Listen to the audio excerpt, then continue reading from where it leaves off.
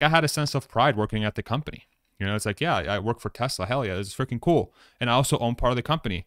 And I know that if I work harder and I do some good stuff for the company, it's going to make it better and more profitable, which means that the stock's going to go up a little bit more, which we all win, and I get a little bit more of that. For some of us, Tesla stock will play a large part in our goals towards financial freedom.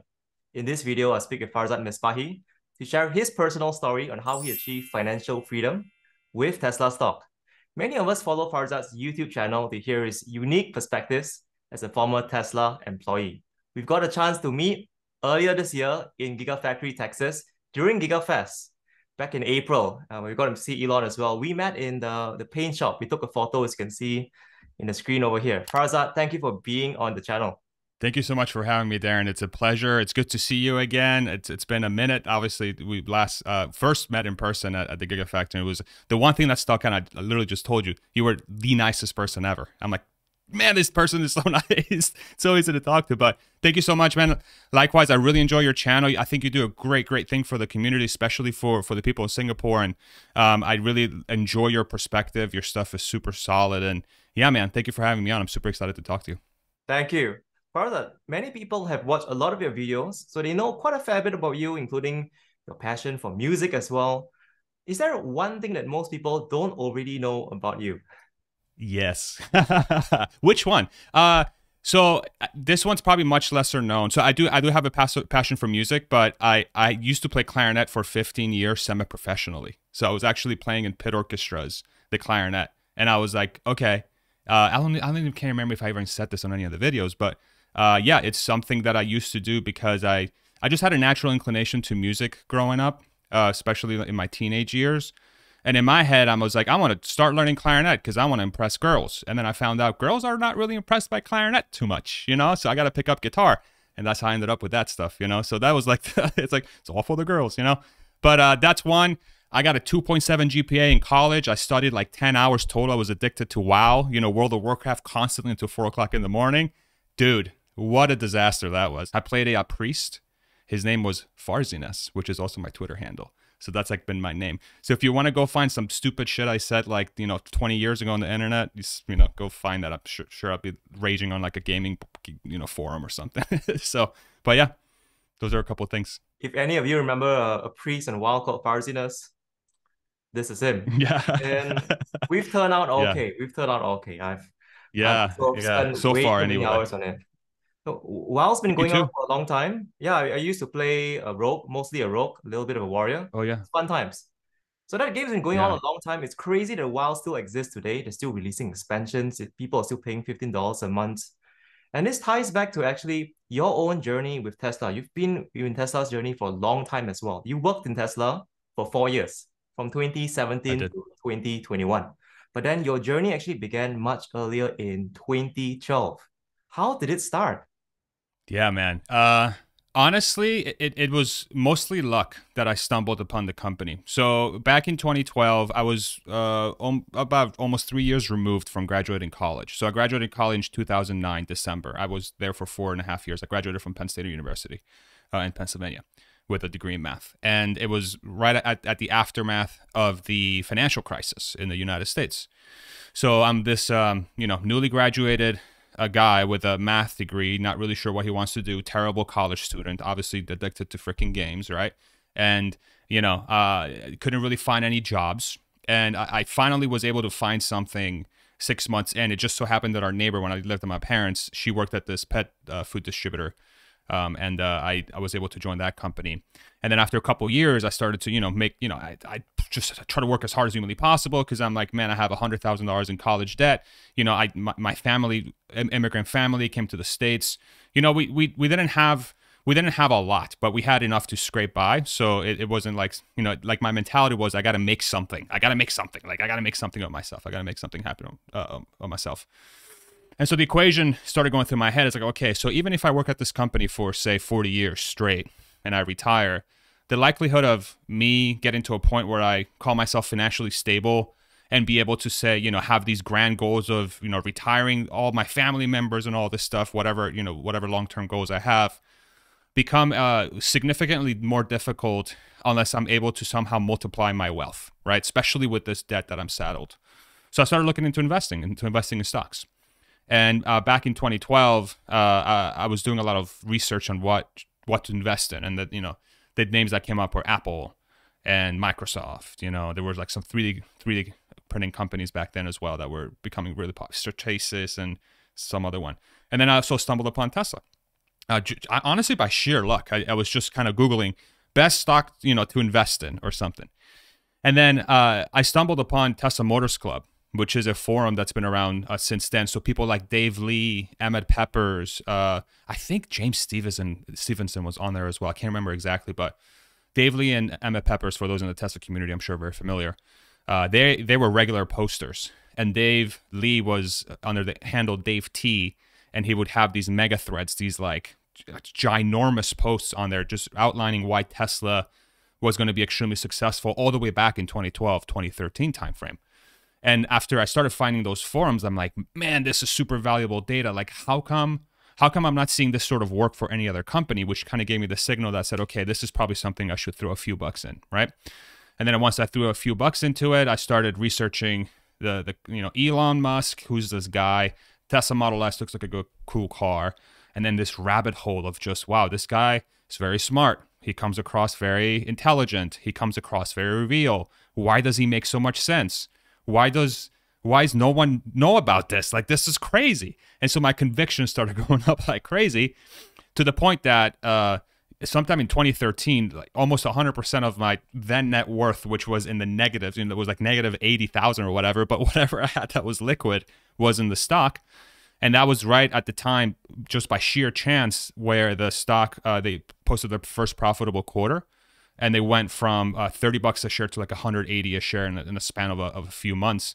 And then that allowed me to buy my first house. Like that literally allowed me to get a down payment and actually start, making some moves in my life. And so Tesla for me has been, I owe so much to that journey, to be completely honest. It's made me into like who I am in a way. And it sounds corny and kind of like weird in a sense, but unless I found that company and sort of had the ability to find those incredible creators and Dave Lee and Emmett Peppers and really the entire Tesla Forums Club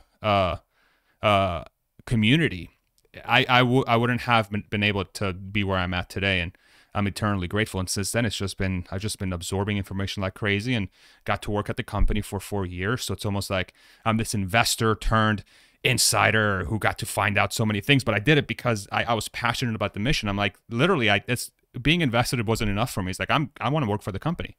And having done that gave me so many lessons, and I was able to learn so much. And yeah, now I'm here on freaking YouTube talking to you and having a great conversation. So yeah, it's been wild. It's been nuts. Elon says that fate loves irony, and you talk about paying it forward. People in the early days like Dave Lee, Emmett Peppers helping out. It's quite crazy. In 2012, just 10 years ago, Apple was not even an investment grade stock yet. The credit rating was not investment grade. Here we are today with Farzad talking with Alexandra Mertz, Gary Black on getting Tesla to become the next investment grade credit rating stock. In all these years, back then you mentioned Dave Lee. Dave Lee mentioned he really started increasing his conviction in investing in Tesla after trying a Tesla Model S himself. Was there any particular moment that made you go, yes, I'm ready to go right now? Or do you try a Tesla product beforehand? I didn't try a Tesla product until 2015, because I bought my first Model S in 2016. So my conviction was from the ungodly amount of hours that I poured on the forums and on YouTube and on Google, just doing everything I can to find out more about this company. And then that initial run up, like, you have to remember, like, I'm 35 now. Back then I was 25, 24. So, I'm not this like well-formed, I would say, adult that really understands the stock market. That's not my background. I was just a guy who's trying to make a life for himself, trying to make something happen so I can live the life that the sort of the goals that I have. And then for me, seeing that initial run up kind of hit this light bulb for me that says, wow, if I find really, really great investments, I'm going to be able to change my life pretty drastically. Like, it's kind of crazy how quickly it can change if you take the risk and you do the due diligence to get there. Once I got in the car in 2015, my conviction was already at an all-time high, but I guess what it did is it sealed the conviction and said, yeah, this is it. Like, you heard all about the car. The stocks, did give you a lot of ability to purchase some real estate. And now you got into the car and everything became confirmed. So all the work that you did, all the hours you poured over was for something, because now you got into the freaking car. So that was definitely an important step. I think working at the company ultimately is what gave me the most confidence that this is a long-term story, that the last 10 years are really just the foundation for the next 100, almost, if you want to call it that way. Just because of how unique that experience was and the level of talent that's in there and how everybody's so on mission. And if it's not the easiest place to work. It's not for everybody, and it's not a perfect place to work. That no such thing exists. But boy, do the pros outweigh the cons. And if you want to be around in a company that really allows you to make things from scratch and really try to move the future forward, Tesla is an incredible way of harnessing that energy. So I think being part of that company is really what I guess ultimately really truly sealed my conviction on Tesla. Buying the car was like a confirmation of the research, and then working at the company was the thing that took it to the next level and said, yep, it's not just going to be 10 years, it's going to be 100 years. So you took it one step further than most retail investors. Most of us will probably not be working for Tesla. Some of us would want to one day. In all these years, there are moments of ups and downs. Even as you do your research, forums beforehand, getting a car, joining the company, were there any major moments of doubt? For example, when Elon tweeted funding secure, or when you just joined a company and they had the Model 3 production ramp? And how do you overcome those major doubts? Yeah, that was super challenging. I think for me that the biggest challenge as an investor and really part of the Tesla story was that Model 3 ramp, especially being at the company at the same time. Because you are at this company, you're already working your ass off as much as you can. And it's not an easy place to work, right? So a lot of days you go home with an L. You go for those that don't understand what that means, is you go home, you failed at fixing something that day because this stuff is so freaking hard. So you got to go home, regroup, and come back the next day. So it's already a very challenging place to work. Then you go home and you have family and friends sending you these news articles that are saying Elon Musk is a crazy person, like the FUD years. Elon Musk is a crazy person. Tesla's going bankrupt. Tesla's a terrible place to work. They're going to go to zero. All these competitors are coming. I mean, all of us that are part of this story kind of know this, right? Like the FUD years it really hasn't stopped. It's just the company's self-sufficient now, so who cares, right? So that was very, very, very, very, very challenging as a person being inside. But what was cool to see is that I think, at least from the time I was there and the teams that I was surrounded with, they were very aware of the narrative that was going on outside of the company. And a gigantic majority of the people that I work with were additionally inspired to make sure that this thing worked, that we proved all those people wrong. And so there was this sort of sense of just us against the world. At least I felt that way. I don't want to put that on other people. I want to allow them to tell their story whenever they choose, if they ever choose. But that's how I felt. I felt like it was us against the world. It was Tesla against the world. We had a lot of doubters, and we had this incredible community of fans and investors and people that were so passionate about the mission that were trying to push this thing forward. Like, hey, like this is actually going to be incredible. It's going to be amazing. And I found a lot of strength from that myself, because when you're working really hard, even if it's not your own company, if your own business, if you're working for something you really believe in, and you have a lot of noise that tells you that this is like you're making a bad decision, unless that super organic grassroots community was there, really being thankful for the work that Tesla was doing and passionate about the product, I probably would not have stayed there, to be completely honest, because it's so hard. It's freaking hard, and this is not to like pat myself in the back. It's just a hard place to work. You have a lot of shit going on. So that community is incredibly helpful. So like literally everybody watching this, myself, yourself, we're all part of the community. It's a big family.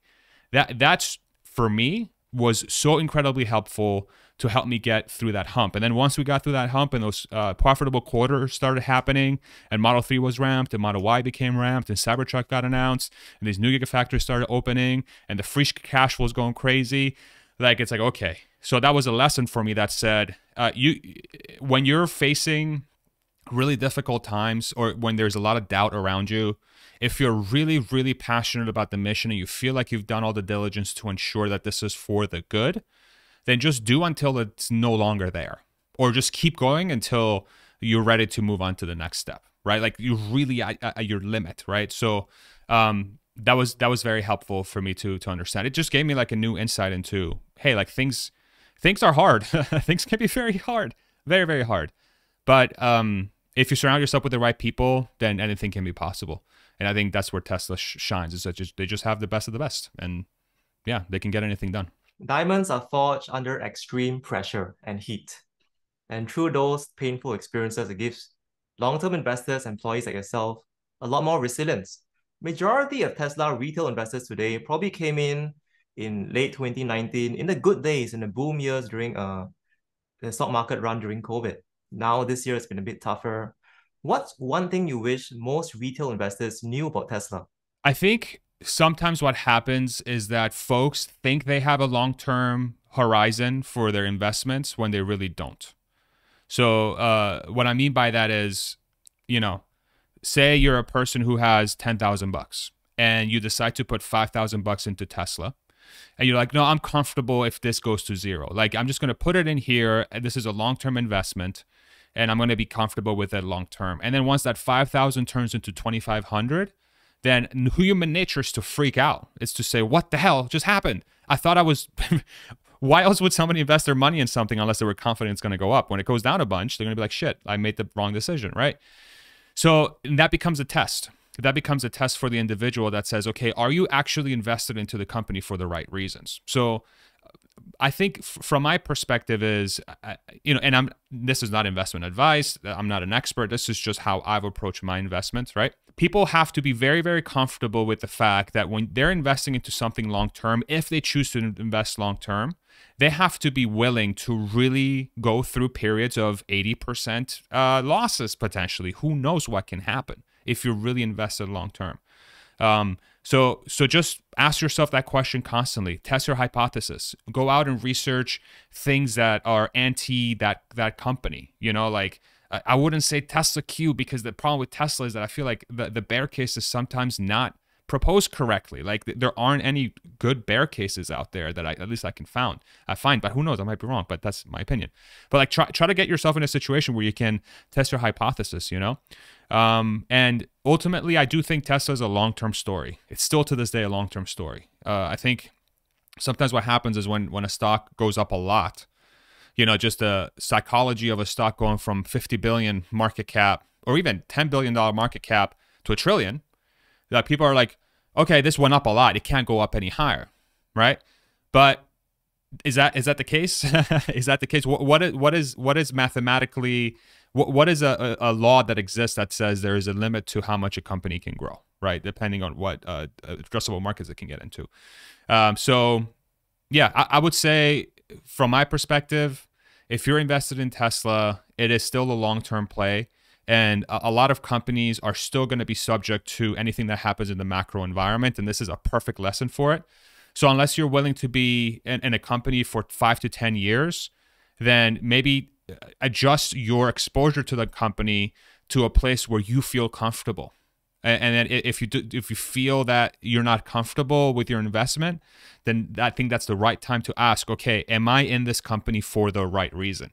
And there's nothing wrong with being I'm not saying don't be a day trader. Do whatever you want. Like I'm not your dad. Do whatever you want. I'm not here to give you tell you what to do. But if I were to give advice, is just test your hypothesis and make sure you're in the company or invested in any company for the right reasons that are truly and honestly what you're trying to achieve personally. And ask yourself that question every day.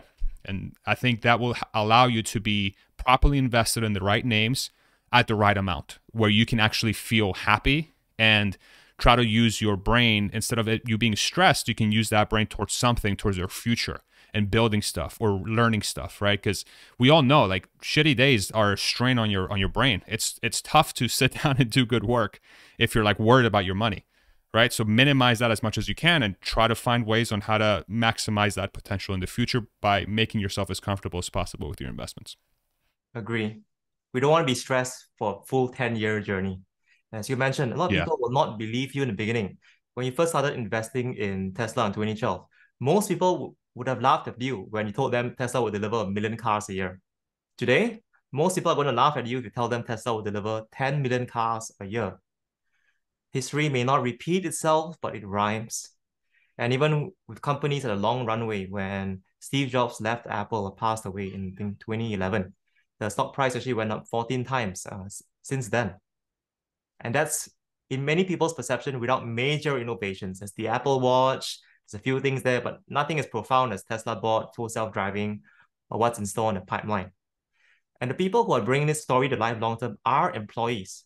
As you work there for 4 years, Tesla employees do have a 15% discount on Tesla stock. How much did that play a part in accelerating your path to financial freedom? It definitely helped. So the way this plan works, for those that are not familiar, it's called the Employee Stock Purchase Program, and it's super common for any public companies in the U.S. where you're allowed to put up to a certain percentage of your salary or paycheck. In this case, for Tesla's 15%. I don't think it's changed since I left. I haven't been there for almost a year now, but pretty sure it's still the same. You can put up to 15% of your paycheck into an escrow, and every 6 months that escrow vests, and then they purchase Tesla stock at a 15% discount at the lowest price of either the beginning period price or the ending period price. So you effectively get a 15% discount at the lower of the two. And so, you know, if you invested at the beginning and say you're putting 15% of your paycheck, and then at the end of it, the stock is up, you know, or the stock is down, say, you still get 15% off technically, right? So it's kind of like a 401k on steroids. That's the way I think about it.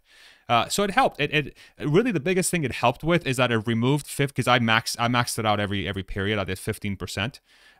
It reduced my ability to spend that money on something stupid.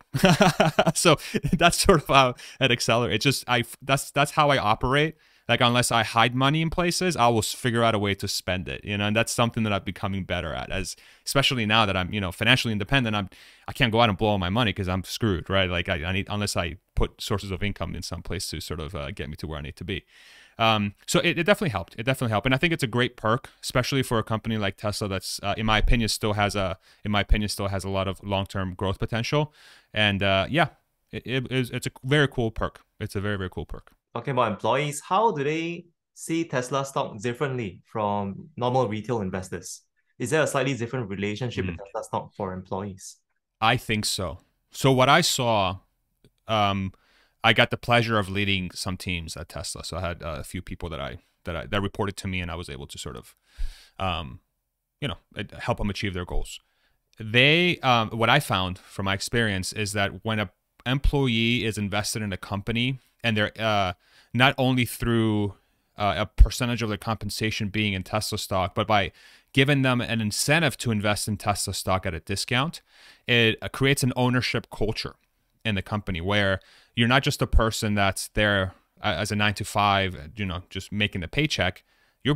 This is your company. You have a small slice of the company, and anybody can have a slice in the company. It's not just, you know, usually these things are usually reserved in private companies to like the executives and, you know, people that are willing to invest in the company, right? The investors and the board and stuff like that. Public companies, it can be anybody. And a company like Tesla that's so mission oriented, you have this sort of double whammy of super passionate people working at the company who also own part of the company. So it creates this amazing ownership culture. And then with the way that Tesla incentivizes folks to really approach problems their own way, and really try to remove barriers when it comes to folks getting to that point. You know, like politics are minimized. Anybody can talk to anybody. If you have a solution for something, like, we try it. It can't be anybody. It can be the janitor or a warehouse worker or a director. Like, if you have an idea, let's try it. Let's try it and it works. So you have this amazing sort of culture that appears. And I think there's also a sense of pride. Like, I had a sense of pride working at the company. You know, it's like, yeah, I work for Tesla. Hell yeah, this is freaking cool. And I also own part of the company. And I know that if I work harder and I do some good stuff for the company, it's going to make it better and more profitable, which means that the stock's going to go up a little bit more, which we all win, and I get a little bit more of that, you know, from that perspective. So, but what's also really cool about Tesla is that the retail investing community is so strong. It's so freaking strong that a lot of these folks are, they know the story really well. They don't need an employee or an ex-employee to come out and sort of tell them about their investments. There might be some hidden gems in there that somebody can drop from working internally, but retail investors are also super well read on the company. It's just that additional sort of variable of being there and being an owner of the company that you work at, technically, is an additional boost to ensuring that folks are trying their absolute best to bring value. I think having a mission is so important. Remember the story in 1960s when NASA was working so hard to put people on the moon, and I think some government leaders went to visit the administration building, spoke with the janitor, and asked janitor, what's your job here? Janitor said, my mission is to help put people on the moon. I do that by providing a clean workspace. We see that here in Singapore and Changi Airport as well. So when we thought, they used to be my customer at work, and when I met the janitors, they said, while I'm just cleaning the toilet, the airport is the first step that foreigners, tourists will see Singapore, and the last step they will see Singapore. We want to have amazing first and last impression. So I think that mission, and as you talked about, Joe Justice was on the channel, I got a chance to speak to him as well. It just almost gives a more level playing field from people from all walks of life to have a chance to succeed together and work on something together. That's important. You talked about the retail investor community, how it's so unique for Tesla. I want to ask you, Apple, during Steve Jobs' day, a lot of people loved it as a strong net promoter store. Products were amazing. Yet, Apple never had a retail investor community like Tesla, where they go into YouTube channels, into forums, into so much. What is it that makes Tesla one of the most widely talked about, followed companies and stock? Dude, I have no idea. It's such a crazy phenomenon. Like, I have a hypothesis. I have multiple hypotheses, and I'm sure everybody and yourself have hypotheses about this. But I think, man, I really think it's a combination of the fact that Elon Musk is such a unique character and appears to be somebody, like one of the few folks that has a lot of money, that is trying to do things for humanity in the most positive way possible. I think that's, for some reason, it's not, at least it's not visible. There could be 50% of the billionaires out there, millionaires out there could be doing that. They just don't have that public persona. People don't see it. I think that him being that public persona for that, tied to a mission that is very grand and super inclusive of anybody, right? It's to move the world to a sustainable future. It's to build these incredible things for humanity from a transportation and energy generation perspective. And now that with their hardcore focus on full self-driving, it's safety, like reducing lives being lost on the road and people dying driving. With the bot, is going to be freeing people up to do what they choose. Like, these are insanely grand visions. And when you put this and you pair this with a person like Elon, who is comes across as honest, in my opinion, as he does, I think you have this killer combination. And then you layer on the fact that the stock itself has been performing so damn well for the last 10 years. If you really think about it, it's just been crushing it, going from 10 billion at IPO to $1 trillion now, or was recently. It's around that level these days. That's just a combination of it's a magnet for people that are passionate and want to move the world forward and want to be part of something special that's also going to help them achieve their goals financially.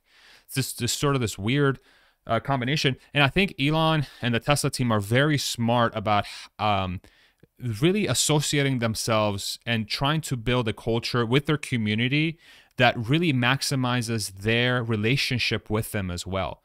Like their lack of investment in PR and their lack of investment in commercials and ads and marketing, I think these are very strategically minded, because in their head, it's like, okay, so the best way to have a very, very strong community is to give them a reason to love it. And so that's a forcing function for us to create the best possible product and the best possible service and the best possible mission, so that people are very, very passionate about what we do. It's a forcing function. If you have marketing and PR and you have these things, and I'm not saying they're bad, I'm just saying this is just what it appears to be their strategy. It's a lever. It's a lever they've pulled that says this is how we maximize our ability to build the best products. We will not invest in telling a story. We're just going to make the damn thing. And if people love it, they will reward us by becoming super loyal. And it's working. It's working really, really well. But that's my hypothesis. I'm curious. I don't know if you have one, but I think about that a lot. It's like, for me, it's like what I just described and multiple other things. But what's yours? I want to build on what you said, Farzad. Tesla builds products that people love. He told MKBHD that the reason why they don't advertise is because in parties, people don't talk about what they like, they talk about what they love. But I see them having that similar with Apple. Apple users love their products as well. I think one thing that goes beyond products that people love is because Tesla is disrupting so much, it generates a lot of enemies. And when there's more attacks, other people in the sidelines become curious. Mm. Why are people attacking Tesla so much? What's behind the scenes? What's the other perspective? It is almost like for every action, there's an equal and opposite reaction. And Mm. because Tesla is so attacked that people almost like band together to say, let us support this underdog. Let us support this company that's trying to change. If so many people are hating on it, they may be doing something right. What is it? And I've never seen a company attack as much as Tesla. And I wonder if that serves as a catalyst to bring people together as well. I agree with what you just said too, because that's insightful, and I agree with that a lot. I think that's been super interesting to be part of that Tesla story, just from that, because you get exposure to just how dirty the world can be sometimes. Like the sort of this like underlying sense of like, I don't know if I call it corruption or what, but like there's this like firestorm of like that FUD storm thing I was talking about while I was at the company is a perfect example of this. It's like I'm here, I can see it with my own two eyes. This thing's working. How can you write this, dude? Like every day I'm seeing this with my own two eyes, and it's the opposite of what you're saying. So what's the disconnect here? You know, I think that's a very that's very insightful, and I'm willing to bet a lot of people probably feel that way. It's like they feel like they have to come, they're almost compelled to support the company and really come out and fight that FUD and fight the hate that comes from the other side, because they feel like it's something worth fighting for, because it's important, you know. And I agree with that. I think I would have to be part of that camp too. I invest in and admire two companies. So I still invest in Apple, and I admire Mm. Steve Jobs, but Steve Jobs had the gift of making small things very big. He pulled out the device from his pocket, 1,000 songs in your pocket. He pulls up a device from manila envelope, MacBook Air. He's great at making small things come across as very big. Elon Musk, on the other Mm. hand, is someone who makes big things very small. Today, we don't even watch live streams of rockets landing back on a barge in the middle of the ocean anymore. But for the past 8 years, no other company in the world, not even the most well-funded governments, have been able to build a reusable rocket. And so Mm. sometimes the way Elon puts it in just very simple terms, Tesla extending life on Earth, SpaceX making us a multiplanetary species it's a Mm. great like siren's call, it's a great call to action. And so I think that's very inspiring beyond just investing to achieve financial freedom, which is important. Mm. But life is about beyond that, as Elon mentioned, life is about beyond breaking up and solving problems. We should have something that inspires us.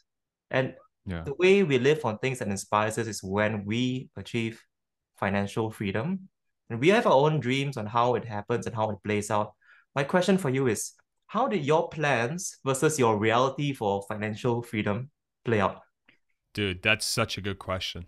It's such a good question, man. So in my head, like this whole financial freedom thing has been such a incredibly rewarding, weird journey, because it's completely rewired how I think about life, period. You know? So back when I was making the decision to actually, let me go one step before that. Back before I was in a position where I made the decision to pursue my own passions because I felt like my wife and I were financially stable enough to do so. I was like, I had a number in mind. I was like, okay, I need this number, whatever, 50 million. I don't freaking know what the number was, but it was this gigantic. And I was like, oh my God, this number is like so big. I need to grind so hard and just make as much money as humanly possible, because I want to have ultimate security. I want literally 0% chance of any of this failing. And I want to do anything I want at any time because I want to have enough money to do that, right? And then what ended up happening is, while I was fortunately, I was achieving that wealth. I started like, we did all these fancy vacations. I was buying whatever I wanted all the time. I became almost very materialistic. I was like, we had two Model S's at one point, and either of us like we barely drove it, but if we had two Tesla Model S's, there were 75Ds, but it was still like, $160,000-$180,000 in cars. And then, we went on these fancy trips, which were amazing, super, super fun, bought all this random crap. And then that I guess there was an itch in me that said like, hey, like being wealthy or being financially independent means being able to spend money on things that make you happy. But then I learned a very hard truth, which is things don't really make you happy. That was my lesson for me. This doesn't apply to everybody, but this is just for me. What I learned is that things don't make you happy. And as soon as that realization came, and I'm like, holy crap, like what I have doesn't really make me happy. It's my conversations with my wife. It's hanging out with my friends. It's taking a trip to like a seldom visited place and being part of the culture. It's eating amazing food. It's cooking amazing food. It's having conversations. It's having a freaking YouTube channel where I can talk to really smart people every single day and have a community where we can sit down and figure out how the future unfolds. Like these are the things that make me happy. And once I reached that realization, I had a light bulb moment that said, okay, it's not about how much money you have. It's about what makes you happy. That's the baseline. That's where everything starts. It's what makes you happy. For me, like, again, not a financial advisor, but for me, that's what it helps. What really helped me to achieve it. And so then I sat down, I'm like, okay, what really makes me happy? I looked at it, I'm like, okay, so all the things that make me happy, they're not very expensive. I barely have to like spend any money on this stuff.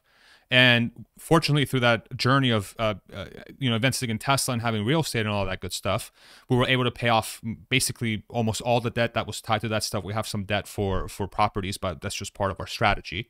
And then I'm at the point like, okay, crap. So if we leave now, and we sort of like carve our own path. My wife has a passion around photography. She used to be a DJ, dude. Like she used to be a DJ, and she's finally getting back into DJing. I started a band, and I have a YouTube channel, and we have properties. Like we have, we don't spend a lot of money, and we already have sources of income that's gonna help us sort of support our lifestyle choices for what we want to do, and then some. Like why not take the risk and go after it? And then I fought with that thought for a while, because I think working at Tesla was a big, that was my identity. Like I think to a fault. It's like, oh, I've been investing in Tesla for a really long time. I work at the company for 4 years. I'm doing really well at the company. I'm mentoring teams. I'm building up teams. We're freaking crushing it. We have, our building is the best in the globe. Like we have the best metrics where all our processes get stolen. Like we have this rock star crew and we're doing everything incredibly well. But then I'm like, okay, but who am I? who am I as a person? What makes me happy? And so making that decision on that sort of underlying foundation that said it's not about how much money you have, but it's about what actually makes you happy. Like that is the first question you have to ask. That was a huge lesson for me. And the more I embark on this journey, the more I'm finding that less and less things actually make me, like it's so crazy. It's not things. It has nothing to do with things. It's experiences, and it's truly creating things that make you as an individual happy. And for me, it's playing music. For me, it's creating good conversation. It's talking to people. It's getting to know people. It's getting to experience cultures. It's spending time with my wife and family and friends. And there might be some cool gadgets here and there that I find interesting, but I'm not like, oh, I have to buy that. So that brings your your ability to go financially independent way down, right? So it's almost like, yeah. So that's what's worked for me. That's worked for me so far really, really well. It could all crash and burn in about, 10 years time, and you could find me under a bridge somewhere, like freaking under a hole or something. But so far it's been great. And so once I figured that happiness question out, that changed everything for me. It really did. That is a powerful perspective. And you talked about how in the past, maybe a bit too much of life was defined by Tesla. Elon Musk gets compared a lot with Iron Man, Tony Stark. And I remember in the early days of the Marvel Universe. Jarvis was an assistant and was entirely dedicated to Tony Stark. Then he became like his own independent entity, Vision. He found his own life, his own way. He got separated from that. And it's almost like your journey just going beyond that, because Tesla is important, it's beautiful, it's a big place on earth, but it's not everything. Right. And as we achieve financial freedom, there are billionaires today who would be gladly willing to give up half their wealth for their youth. Because for most of us, we may achieve our financial freedom in our 40s or 50s. Your wife and yourself have the gift of achieving it in your 30s. What opportunities does this open up for both of you? I mean, everything, right? So we don't have kids either. So we have two dogs, which we love, Moe and Zoe, Chihuahua, and our other one is like, we did a DNA test. She's like 13 different breeds. It's just like the most mixed dog on planet Earth. She's so sweet though. She's the best. But so we have our youth, we have our youth and we have our freedom. So we all like, that was one of the main reasons why we even made this decision to embark on our own journeys. That was a huge part of it. Youth and freedom. Youth, no kids, and we're going to start a family. Family is part of our plans. But if you have your body, if you have your mind, and if you have the ability to really not be encumbered by anything physical or by anything that you've sort of sunk your roots into, right or wrong. I mean, there's a lot of beautiful things that you can make where you sink roots in and you're financially independent, or even financially dependent on a job, whatever it is. You can build a lot of beautiful things. But for us, having that freedom to really explore and just choose our own paths and discover what we jive with and what we don't is giant. It's giant. And it becomes easier when you're younger, because I think that ultimately gives you just more time. You have more time to embark on those journeys and do those things. That doesn't mean that if you're in your 50s or 60s that it's somehow any better or worse. I just think that when it comes from a standpoint of maybe trying it, maybe you have more opportunities to try and fail the younger you are. But for us, that was a variable. Was that if we look back when we're in our 50s and 60s and we were to look back at where we are now at our youth, would we be kicking ourselves in the butt because we got this gift from the universe that we didn't capitalize on? And we both agreed that if we didn't capitalize on the gift that we got from the universe, that we would be idiots. And so we have to take the gift and figure out what the universe wants for us.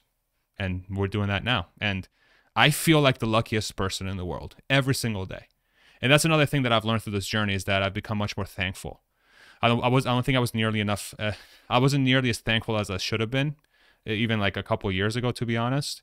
I think now I really understand what it means to be truly lucky and to truly have opportunities that few don't. And if you put my situation within the context of the entire global population, boy, am I fucking lucky. So it's taught me a lot of thankfulness. And yeah, it's been, and to do it at this age, it's just like, puts a different sort of level of importance around it, because it's crazy. It's unbelievable. It's nuts. With financial freedom comes choices, inflection points. For someone like Elon Musk, many years ago, after his big payday from PayPal, he decided to start two companies, SpaceX and Tesla, and work his brain off until today. Jeff Bezos is having a good life. There's no right or wrong. What is Farzad's master plan for the next 5 years? Man. Can I just give you props for the incredible questions, bro?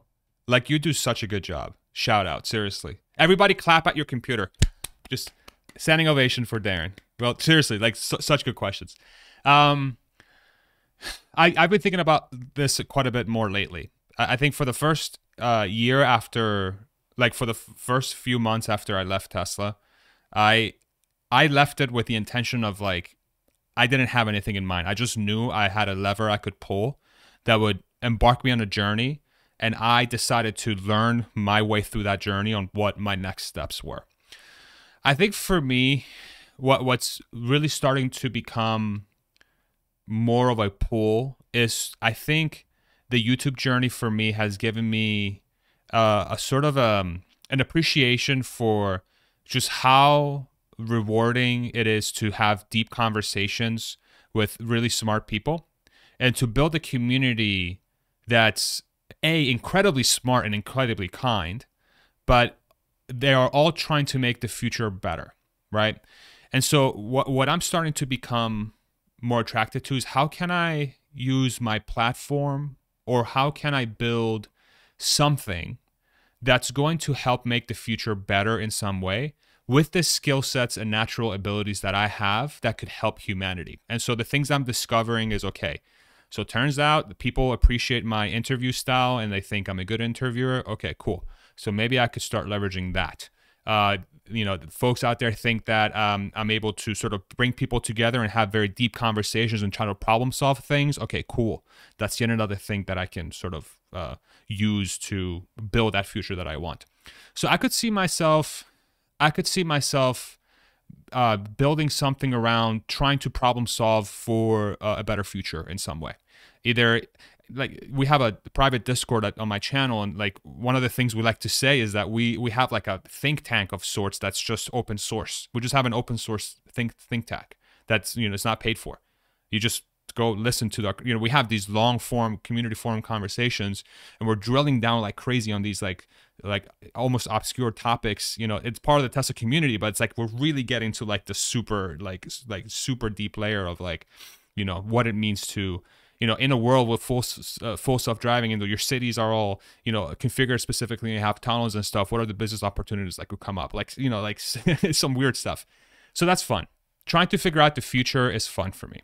And it's a fruitless endeavor sometimes, because a lot, you know, I've been told a lot of times, like, why be present and, you know, really focus on the now, which I agree with. That's also very healthy. But my brain naturally goes to the future and trying to figure out what the future looks like. So something around that. And it's not well formed, to be complete. As you can tell by my answer, it's still very abstract, but I'm accepting that. You know, I don't think I have to know exactly what my mission needs to be for the next 5 years. All I know, I think what I'm starting to learn is that if there's a pool for you that is strong enough that it makes you really excited, just go into it. And if you feel discomfort doing it, or if you feel like some imposter syndrome, or that you're out of your league, or that you're doing this like you shouldn't be doing this because you're not experienced enough, or you somehow feel like you're not good enough for this, you go into that extra hard, because that's how you learn how to do it. So, and I'm feeling those two things. I'm feeling a lot of attraction to it, and I'm feeling like an imposter. So that's where I need to go. And then the path will show itself after that. So we'll see. We'll see what happens. I think that's an exciting future. Yeah, a future that Hope so. isn't always predictable. There are risks, but then that's how Yeah. you started in your life journey. When you first started investing in Tesla, there were no guarantees. Only that you've done your homework, you've done your research, you believe you had the skills, and you made a calculated decision. Sometimes it turns out well. Sometimes we learn and grow from it. Farzad, you That's right. are a big fan of Metallica, and their music video for Nothing Else Matters just became their first to cross 1 billion views on YouTube. You yourself have a growing YouTube channel, about 10 months in now, almost a year. And Yeah. for the audience, I recommend subscribing to get a unique perspective on Tesla, because Farzad originally wanted to start a guitar cover YouTube channel, but he's doing this here, talking about Tesla, about investing for the community, not just for himself, but for a lot more of us around the world. And I want to quote the lyrics from Nothing Else Matters. I say, I never opened myself this way. Life is ours, we live it our way, as Farzad has mentioned a few times earlier in this interview. All these words, I don't just say, and nothing else matters. And so, Farzad, I think what you're doing here is a really unique gift because of your perspective, for your passion, your skills. And the Tesla community is a better place because of you. Thank you for being here. My goodness, that's you made me cry. That's very sweet. Honestly, that's super sweet, man. Thank you so much. I think I really appreciate you saying that, and I love the fact that you used "Nothing Else Matters" like lyrics from the song. One of my all-time favorites from them. But you do incredible work as well, man. I think the way you've approached sort of telling the story of Tesla, especially in Singapore, and trying to bring more awareness from that perspective, but also how you view Tesla and its future potential. I could say the same thing about you, and just thank you so much. You're an awesome person, dude. Like, seriously, it's very clear that you're super awesome. You're just a good dude. And we're just lucky to have you, and I feel very honored to be able to sit down and talk to you, man. Has been a highlight for me. So thank you so much for giving me the opportunity to speak with you, and I really appreciate it. Thank you. Been a joy. It's been a pleasure. So if you found this video useful, please click the like button and hit subscribe to stay updated to more interviews like this. Take care, everyone. Like and subscribe. Like and subscribe. Hit it.